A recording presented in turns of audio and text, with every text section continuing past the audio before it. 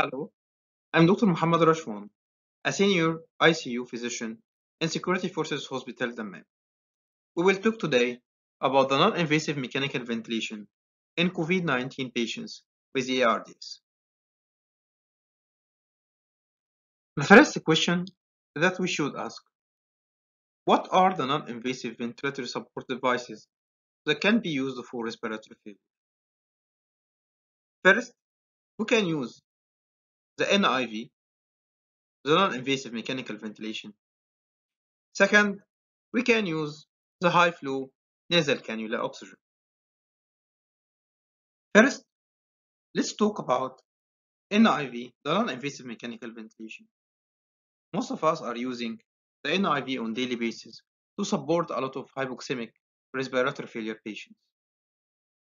There are a lot of clinical indications for NIV. It includes acute exacerbations of COPD, facilitate weaning in COPD, acute cardiogenic pulmonary edema, immunocompromised patients.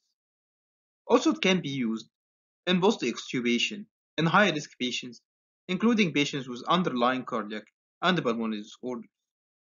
It also can be used for post-operative respiratory failure, motor neuron diseases, do not intubate patients as a palliative treatment, cystic fibrosis, obesity hypoventilation syndrome.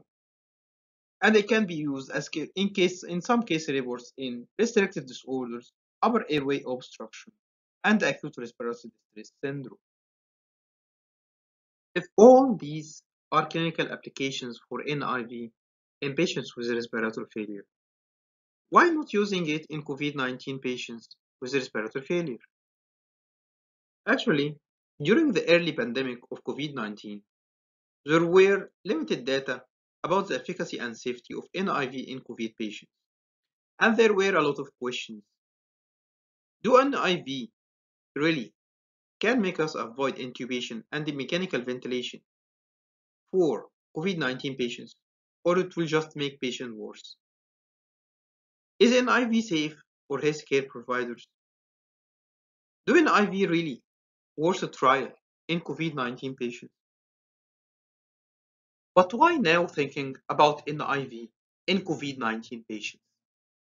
As most of us noticed in our ICUs, there was a high mortality associated with intubation and mechanical ventilation in COVID-19 patients, which raised a question. Do mild to moderate COVID-19 ARDS really need intubation and mechanical ventilation too early? Is there a rule for helmet CPAP via NIV for respiratory support to limit the spread of aerosolized viral particles? Also, most of us noticed that there are higher levels of pulmonary compliance and shunt fraction seen in COVID-19 patients with severe ARDS compared to the expected levels of ARDS from other causes. An early study from Wuhan showed that there is decreased recruitment inflation ratio less than 0.5 in 80% of COVID-19 patients with severe ARDS, suggesting poor pulmonary recruitability. So intubation and mechanical ventilation for the application of high PEEP may accentuate the underlying microvascular injury, and it will only contribute to worsen the outcome. And it also will not add too much benefit for improving oxygenation and ventilation. So, can we avoid unnecessary intubation and mechanical ventilation for such type of patients? Can we avoid the need for unnecessary sedation, muscle relaxants, vasopressors, and the inotropes? Now, what about efficacy? Is NIV effective in such type of patients? Can we use NIV in COVID-19 pneumonia? Actually, there was a recent systemic review and the meta-analysis concluded that NIV can improve survival in the acute setting when it is applied early for respiratory failure. However, the benefit is lost when it is used too late in respiratory deterioration. Also, we should select types of patients who will be benefit from NIV. Now, which type of patients that we can apply the NIV? As shown in the figure, the BF ratio, if more than 150, NIV can be applied. After application of NIV, the patient should be monitored closely in the next hour. If there is no improvement, or the patient become more worse, or there is inability to maintain a PF ratio more than 150 with no reduction in the respiratory rate and increasing FiO2 requirements, which is defined as FiO2 more than 80% after 1 hour of NIV application. That would be considered an indication for endotracheal intubation and mechanical ventilation. Also, we should monitor the expiratory tidal volume, which if more than 9.5 ml per kg, that it is an alarm for possible NIV failure, and the patient should be monitored closely for early intubation and mechanical ventilation. What about respiratory support after extubation? Can we use the NIV as a support after extubation? As we all know that NIV can be used in high-risk patients after extubation, which includes the patients with underlying cardiac or pulmonary dysfunction. Can we use it in the patient with COVID-19 after extubation? Actually, the NICE guidelines now recommend that we can use the NIV as a respiratory support after extubation, especially that most of these patients are having residual respiratory and cardiac abnormality. Now, what about safety of NIV while you are using it on COVID-19 patients? Is NIV safe for the healthcare providers?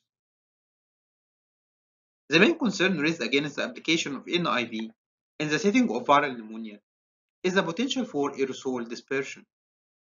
Chewing and colleagues in Wuhan studied the efficacy of NIV and the risk of disease transmission on 20 patients with positive serology for COVID-19 with severe ARDS. These patients were treated with NIV and 105 healthcare providers were taking care of these patients. None of the healthcare providers who did the serologic test showed any positivity for SARS.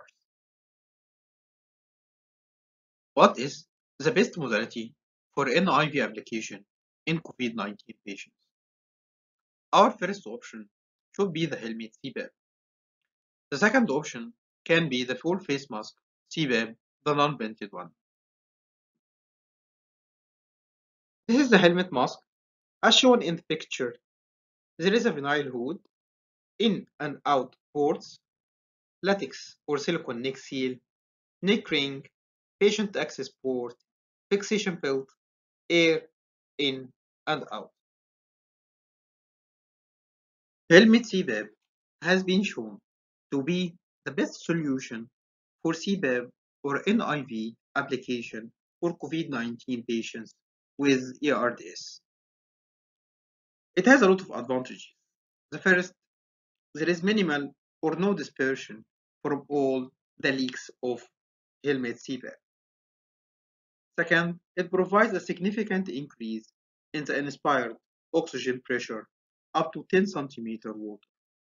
It also enables the patient self-proning to improve oxygenation, which limits the needs for multiple personnel to perform this in intubated patients. The comfort of the helmet limits the need for sedation and subsequent inotropic support, especially that not all the patients are comfortable with the full mask NIV, that we have tasked to give some sort of sedation to alleviate an anxiety. Also, the helmet allows the patient to see, read, talk, interact easily than other NIV devices, which alleviates the stress imposed on these type of patients.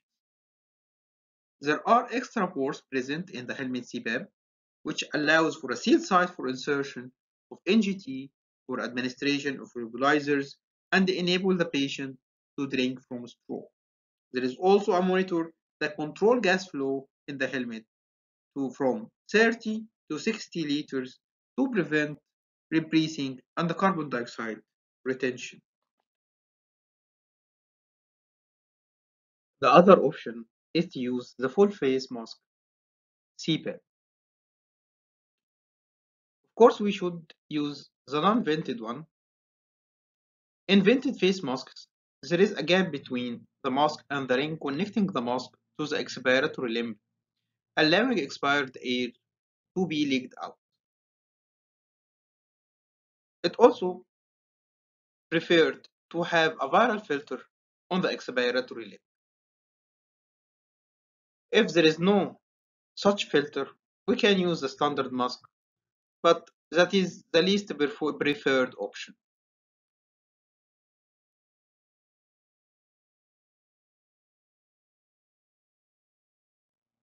Our targets after application of NIV is saturation of 94 to 96% in acute hypoxemic respiratory failure, and we can accept a saturation of 88 to 92% in acute on top of chronic respiratory failure.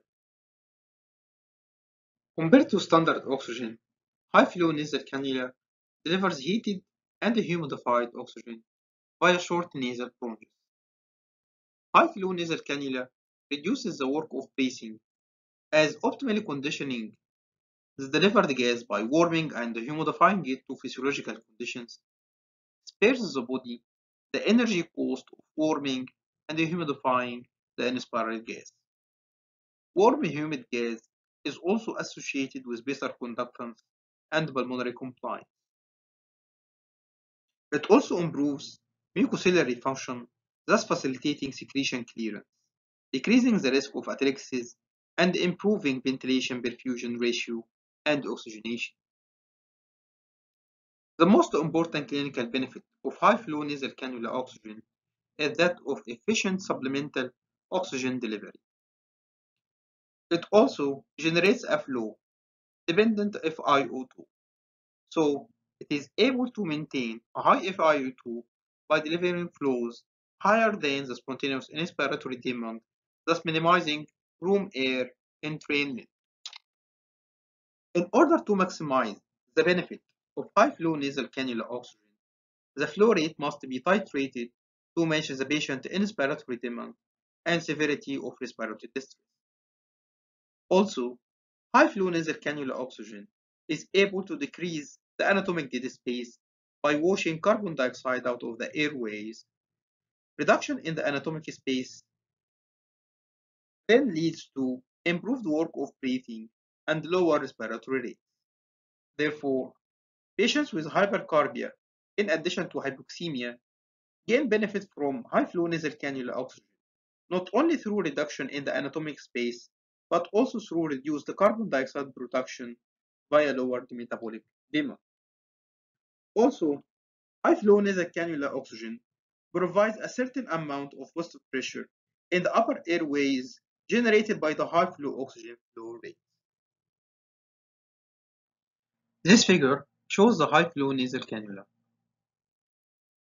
It consists of an air oxygen blender, which allows Fi2 ranging from zero point 0.2 to 1 and generating flows of up to 60 liters per minute. The gas is heated, humidified by an active heated humidifier and delivered via a single limb.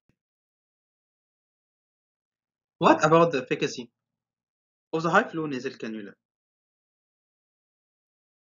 High-flow nasal cannula oxygen has its advantages in acute hypoxic respiratory failure.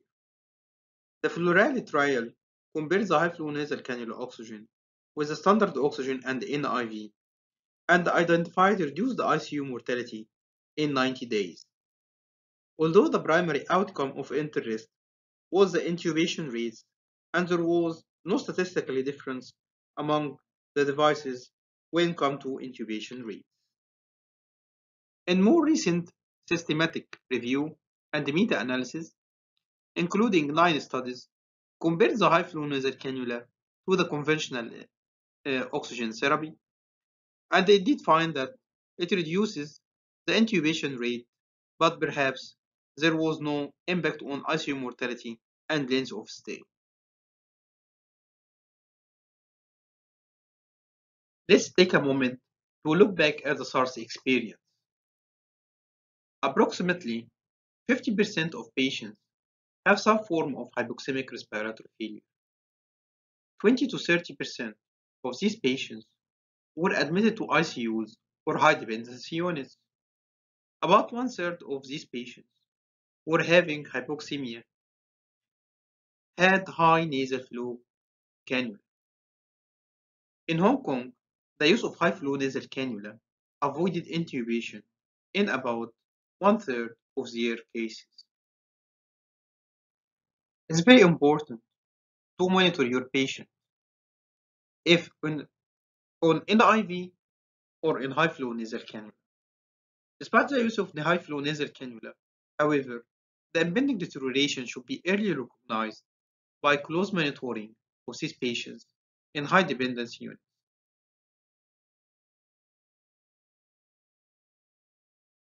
Taking into consideration data coming from China, now SCCM recommends the use of high-flow nasal cannula with hypoxia despite conventional oxygen therapy.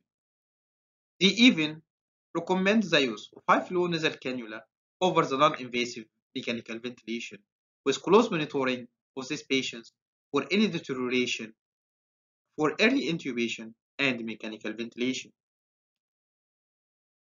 What about safety of high-flow nasal cannula? Is it safe for healthcare providers? One potential concern that has been raised about the use of high-flow nasal cannula oxygen that it could aerosolize the respiratory tract pathogens. Using evidence from several recently published studies, WHO concluded that the high-flow nasal cannula oxygen doesn't create widespread dispersion of the exhaled air. Therefore, it should be associated with low risk of transmission of respiratory viruses. They do recommend wearing a standard medical face mask within 2 meters of the patient. However, a new study showed that the distance of droplet dispersion from coughing increases by an average of 0.4 meters when using high-flow nasal cannula, and traveled further than the WHO recommended 2-meter safe exclusion zone. Based on this evidence, it's better to keep COVID-19 patients on high-flow nasal cannula oxygen at the least single occupancy room with either negative pressure or high efficiency particulate air filtration system. Now, which non-invasive modality is better to use for hypoxemic respiratory failure in COVID-19 patients? As we all know, that one-size-fits-all approach to acute respiratory failure is misguided, and choosing the right non-invasive oxygen support likely requires a precision-based approach that matches a given strategy to the observed phenotype of acute respiratory failure, coupled with incorporating clinician experience and comfort with each technology.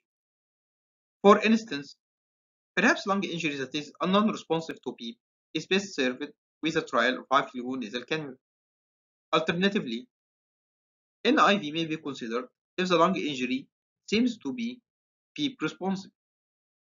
Also, with milder hypoxemia and BF ratio more than 200, it should be reserved for a face mask interface, and while the severe hypoxemia with a prolonged need of NIV application reserved for the helmet. In conclusion, the high-flow nasal cannula oxygen and the NIV are effective treatment modalities for COVID-19 associated acute respiratory failure, particularly in patients with mild to moderate ARDS and in negative pressure rooms It could be a viable initial alternative to mechanical ventilation.